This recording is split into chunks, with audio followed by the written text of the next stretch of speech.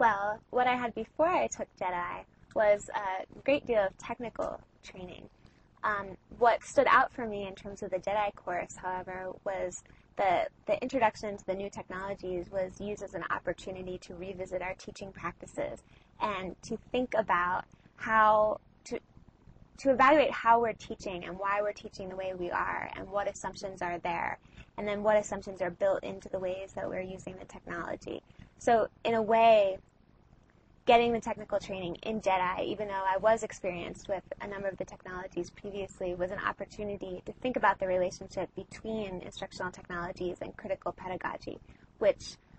really stood out for me in comparison to the previous technical training I had experienced.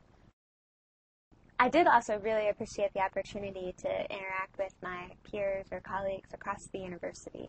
I've often found, or often stated, that within my department, with my program, we don't get a lot of teaching training that's built in.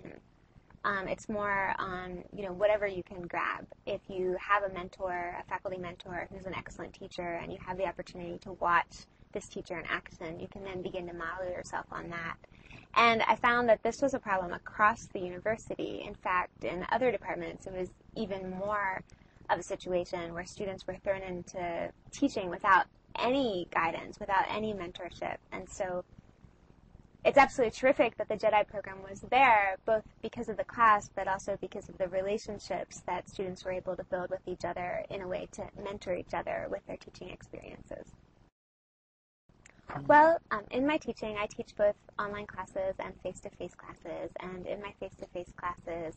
they're always supplemented by instructional technology. So, for instance, in the semester that I was taking the JEDI course, I had my students construct web pages about gender and technology, which was the topic of the course, as well as use the discussion boards extensively within Blackboard. The following semester, after really thinking about actually AOL Instant Messenger and hearing from Joan Watson about how she uses that in her online classes to create discussion spaces, I, in my face-to-face class, which was gender and science,